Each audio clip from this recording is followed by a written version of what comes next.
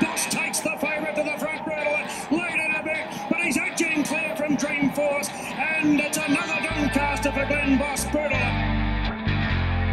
It's something that I've probably always wanted to do, is come back home and finish up. It's just something it's been in the back of my mind since since I started travelling. Really, I thought, well, that's where I'll end up back home at one point. I feel great.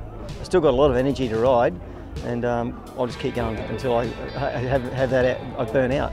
I was keen to see this track because I'd heard that Mick had turned it around and everyone was pretty pleased with it. And I'm here to tell you that it's a great track. It's one of the better surfaces I've ever been on. So I hope they have a really great winter carnival here, and that springboards Queensland racing puts back in the spotlight where it should be.